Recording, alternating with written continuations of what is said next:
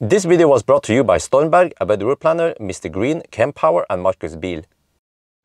Yo, what's up? We're now at Chengdu, and behind me here you see MacGyver. This is the Tesla Model 3 long range from Hong Kong. I purchased him from a Vattenfall group not long time ago, and now I'm going to do the initial degradation test, which is to measure how much capacity we have when the battery is brand spanking new.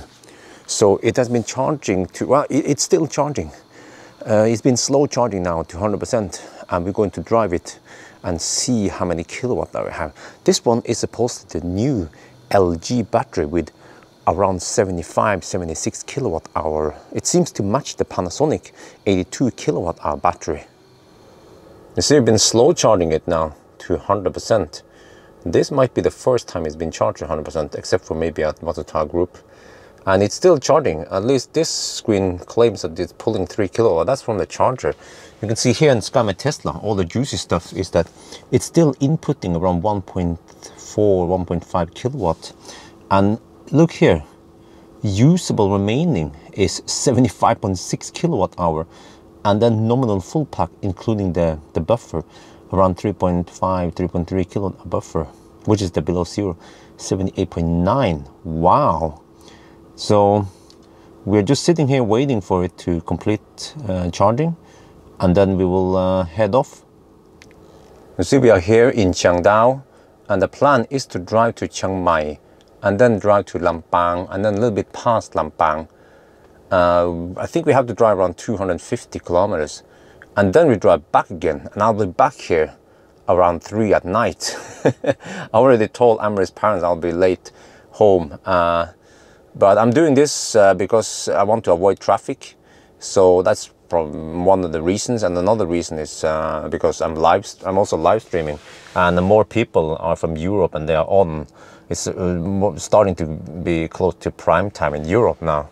So that is the plan. I cannot use navigation here, unfortunately. It doesn't work, but that's how it is. I'll be using Google navigation. And also, yes, I should mention that the Hong Kong car doesn't come with browser. I don't know what's up with the deal. Tesla sent out a software update to disable the browser because of some safety issues or whatever shit is going on in China. So that's why we don't have browser. And yeah, we don't have many of the games also because I think it requires browser. We don't have YouTube either. So that means I cannot use the Android Auto app that requires a browser. Oh, we finished charging. All right. So look here. Yeah, we have to get out of here. We're pulling 300 watts right now. So 75.6 kilowatt hour claim. All right. Hopefully we get 75 kilowatt hour, which would be great news. We just reset this one, even though it doesn't help too much, but okay. So, all right, let's, oh, I have these. Oh yeah. Okay, let's go. We have been driving for a bit, and now we are passing by Central Festival in Chiang Mai. So that took almost an hour. In the daytime, it would take 1.5 hours to get here. So the average speed was only 72 kilometers per hour. We are now on what Thai people call the super highway. This is the motorway leading towards Bangkok. So yes, I'll be slacking here. I was about to say I'll be hammering here at 90 kilometers per hour, but apparently Thai people, they just want a slow poke in the middle lane, going slower than that. Okay, just hug the right lane, I guess, for now. It's a bit bumpy. So look at the consumption, 124 watt hour per kilometer. So we are down to 88%. Not much going on right now. I can show you that the battery is resting at 31 degrees Celsius. Yeah, and that means we might drive 600 kilometers before we are done. Okay, I guess we'll see. I'll just kick back, relax, and enjoy the ride now at night. Wow, we are getting well, semi-close to the mountain called Doi Khon Tan, and right now we are going slight uphill. You can see it here in the graph. It was super flat, and the consumption for the last 50 kilometers before here was 118 watt hour per kilometer. It's just amazing. Look, it's 22 degrees Celsius at night. It was 24 when we were closer to Chiang Mai. So The driving conditions here is just superb. Yeah, if you want the best efficiency in Thailand, you have to drive at night. Whoa, I just noticed something. I'm using autopilot, see here? And I noticed that the autopilot on the Hong Kong car doesn't have the restrictions or the nerve that the European autopilot has. In the old days with AP1, look here. It takes the curve. Oh, okay, I took over a little bit there. But I noticed when we went down the mountain that it could do the curves way faster, and it could take sharper curves than the European restricted AP, which leads me to believe that the Hong Kong cars, they don't have that nerve, which is great. So I went down the mountain using autopilot, and I didn't hear the typical toot-toot, toot-toot you would hear in Europe if you drove on similar roads. So that is nice. That is super nice. I don't care about lack of games over here, as long as I have the awesome autopilot. We are now slightly south of Lampang. I can show the map here. People, most of my Falang viewers, they don't know where the heck we are. But finally over here we have smooth asphalt. The stretch until this point was mostly concrete, and the concrete roads in Thailand, they are not smooth. So yes, but look at this consumption. Oh, it's 127 now. 127 watt-hour. Oh yeah, we're going up the second mountain. I can show you on the energy graph. You see, boom. But we have been hovering around 123 to 124 watt-hour per kilometer. So the car is just super efficient. It is 21 degrees Celsius outside, 11 at night. So wow, I love Thailand weather. But also want to remind you guys that the 90 kilometers per hour speed I drive here. Whoa, was that trees? Okay. The 90 speed I drive here is actually relevant for many Thai people. I asked the Thai people, and okay, some people, they want to cruise at 120, but I also observed that many people, they cruise at around 80, 90 kilometers per hour. Maybe some people do 100-ish, 110, but not everyone in the model cruises on 120. So, which means that the 90 test I'm doing right now is actually relevant. And this 90 test is also relevant in Norway, because we don't have Autobahn all the way in Norway. Okay, this is it. We're gonna do a little U-turn here. And we have done 300 kilometers, at least according to the trip meter. That is amazing, and we have 51.3% left. All right, let's U-turn around here, 500 meters left. We are now in Chiang Mai, and I'm just gonna show you that some people, they drive 50 on the motorway with a freaking fossil car. What the heck? Why are you driving so? Are you drunk, man? Are you drunk, bro? Because the driver seems to be driving like swearing left and right. Okay, anywho, look at that consumption, 100 watt-hour per kilometer. We're still going. We have 11% left, and we still have, how much do we have? 71 kilometers to go. All right, like we say it in Thai, so.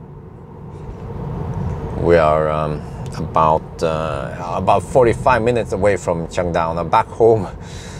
First, I thought about stopping at PTT gas station to pee and maybe munch on some food. But then I feel like I don't want to eat food. I've been eating so much on this trip now, so I have some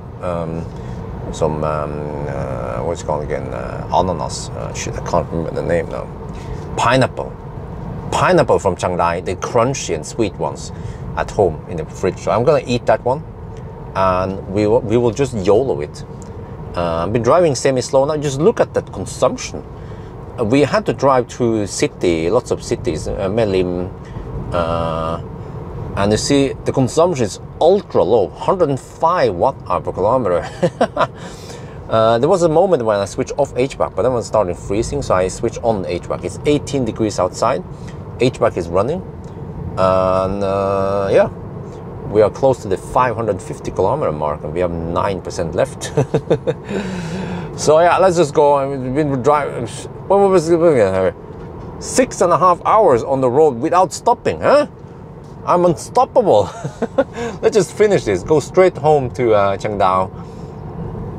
We are now in Metang, and you see it's 3:30 at night. I was thinking I'm the only one hammering. Look at these guys. They are up so early. Okay, let's go.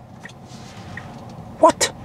They are doing massive shopping and stuff over here. Look at that. Look at that. Huh? I'm usually not up that early, so I have never seen this before. I thought they would start around 6 in the morning. No, not these guys. No, they're setting up. Setting up here. Wow. Okay, let's get the heck out of here. We are now in Chengdao. ตอนนี้เราอยู่ที่ Chengdao นะครับ We're gonna take this in 2 languages. เราต้องพูดภาษาสองภาษานะครับ We're gonna do the countdown. เราจะ countdown นะครับ 5996. This is gonna take forever because we're driving so slow. ต้องใช้ 5997. มันต้องขับช้าหน่อยนะ We have to drive slow here. We're driving through the city. 5998. Autopilot. Oh shit. 5999. 599. Oh, you can't do that. Shit. 600. Oh shit. We have 0.3% left and 0.2 kilowatt hour left. Come on. But I'm not worried because we have 139 kilowatt power limit. If the car was about to shut down, we will have 30 kilowatt power limit. So this means that there's a massive bottom buffer. Probably what the BMS claims, 3.5 kilowatt hour below zero. But okay, anyway, let's get back home. We are just a few kilometers away from home now.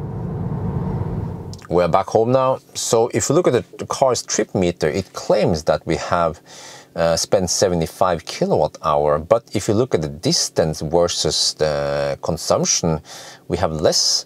But there's probably fractions that we can't see in the kilowatt hour, also fraction we can't see in the watt hour per kilometer. So if we assume 24.5 watt hour per kilometer, for example, then we actually have more than 75 kilowatt hour, more like 76 kilowatt hour.